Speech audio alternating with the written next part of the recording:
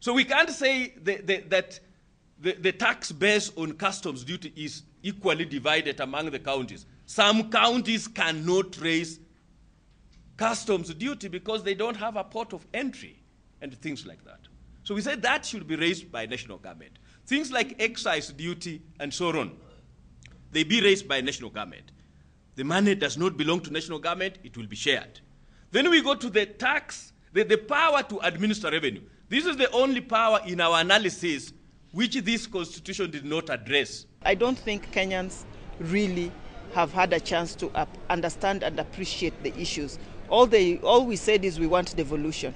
What form, how it's operationalized, I don't think we have really, as a people, collectively thought about it and thought it through to a point where we all feel comfortable that the majority of us would want to see this devolution look like this or the other.